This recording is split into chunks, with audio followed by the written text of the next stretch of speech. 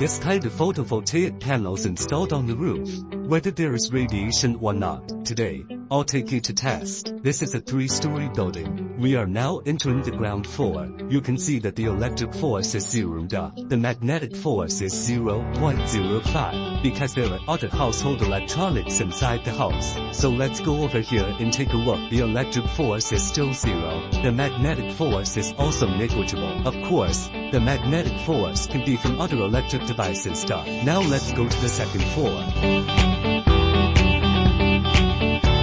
The electric field on the second floor is also 0, as is the magnetic force. We'll continue to the third floor. We're going to go up to the third floor, which is just below the photovoltaic panels, and we'll see that the electric force is at 8 and the magnetic field is at 0. And this comes from the wall lamps. The magnetic field is 0.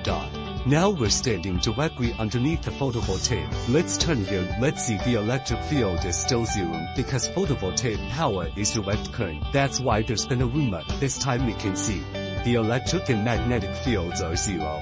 That means that after installing photovoltaic panels, we live inside the house. It doesn't matter what floor you're on, no matter how close or far you are from the panels, the magnetic field is 0. There is no radiation from direct current.